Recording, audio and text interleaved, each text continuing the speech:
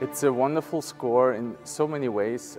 First of all, it has gorgeous tunes from the beginning to the end. Jules Massenet had just spent some time in Bayreuth before he composed that score, and was heavily influenced by Wagner's approach to writing operas, meaning that there are certain themes related to certain characters. Werther has his own theme, and of course it's characterized by a great sense of despair. And in opposition to this, we also have another theme for the serene world of the father of Charlotte and her siblings.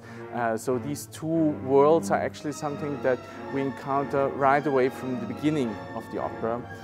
The opera starts out with this theme of Werther's showing his longing, his despair right away, and then the flute comes in with a very quiet and contrasting melody that, as I said, just shows the serenity of the life of Charlotte's family.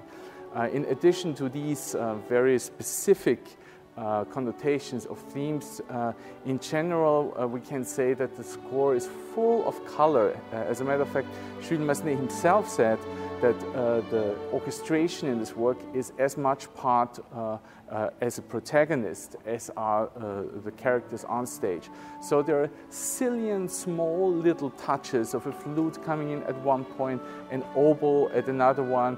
He uses also a lot of the string instruments as soloists, and for the audience it's going to be just an overwhelming experience, being exposed to the beauty of the orchestration and at the same time also at the sentimental and emotionally touching appeal of the score.